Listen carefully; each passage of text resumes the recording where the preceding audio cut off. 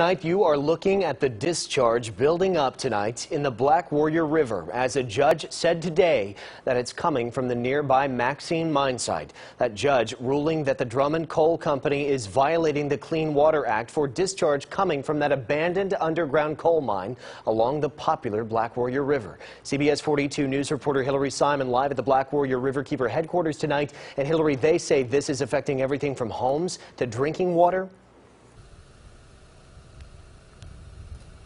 Well, yeah, Jack. Now, the staff attorney here says this has been a long time coming, but a fight well worth it. A federal judge ruled in their favor that an old mining operation violated what's called the Clean Water Act. Well, I stopped by an area where the Locust Fork is. That's one of the areas that is hurt by this. And the people there tell me they're happy something's being done. At Buddy Vine's camp off the Locust Fork, this is people's getaway spot. It's just a beautiful section of the river. It has great fishing. The hunting is great, the water sports. I mean, people enjoy the river for a variety of reasons. But the contamination left by an old mine company has Vines worried where the future lies for his beloved camp. Who wants to come to a water resource that has pollution in it? I mean, you don't want to do that, and you might not want to eat the fish that came out of the river. You certainly wouldn't want your children swimming in it.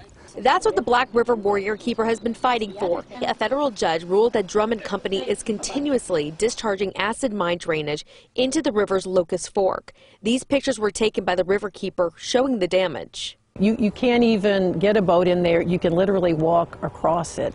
And so it's one of the ugliest sites that our River Keeper, Nelson Brook, has seen in his many years of doing this job.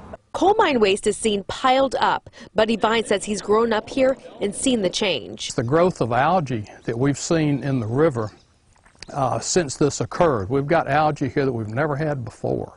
And I'm told that it feeds on iron. And of course, iron is what the mine discharges. There's still more to come in this case, but the River Keepers say this is a big win. It's an area that belongs to all of us, and it should be cleaned up, and it should be preserved, and it should be protected for everybody.